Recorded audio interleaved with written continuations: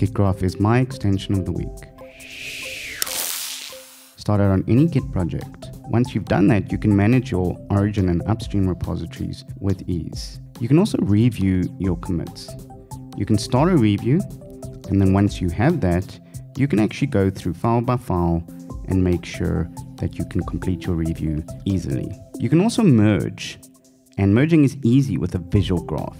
So once you have your branch you want to merge, you can just click on that and go into merge into current branch.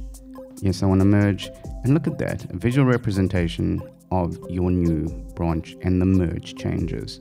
So check it out and tell me what you think in the comments below, and don't forget to subscribe.